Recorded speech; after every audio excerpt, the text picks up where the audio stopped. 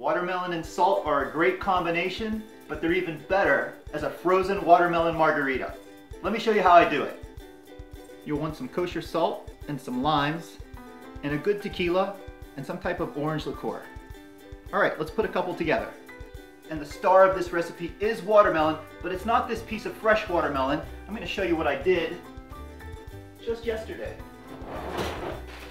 I cut that watermelon in half and froze half of it in about 1 to 1.5 inch chunks. And this is going to be our key to a perfect frozen margarita. All right, let's put this together.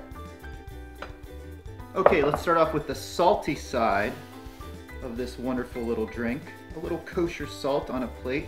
I am sure you have seen this trick before. And then a little bit of lime juice. Probably about half a lime for just these. I'm going to do 2 drinks. And actually now we're going to go in that reverse order. So we'll take our glass, wet it in that lime juice, put it in our salt, and wonderful, we'll leave it to dry. One more, a little dip, and a little coat. Looks good to me. All right.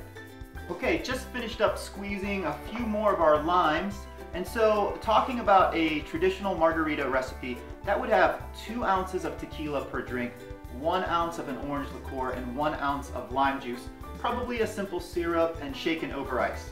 We're going to stick with the tequila and the orange liqueur at those same ratios. I'm going to put in a little extra lime juice because I think our watermelon can handle it, and I'm going to leave out any simple syrup. You can add that if you like a sweet drink, but we're just going to go with our watermelon cubes and our ice. All right, let's make enough for 2. Okay, if I need 2 ounces per drink, that's 4 ounces or half a cup. And then another 2 ounces or 1/4 cup of our orange liqueur. So that brings us up to a total of 3/4 of a cup.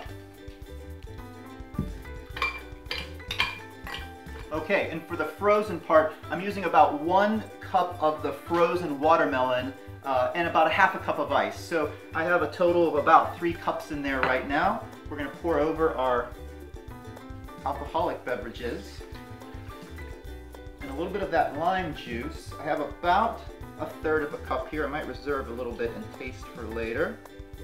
That looks good. And we'll give it a whirl up.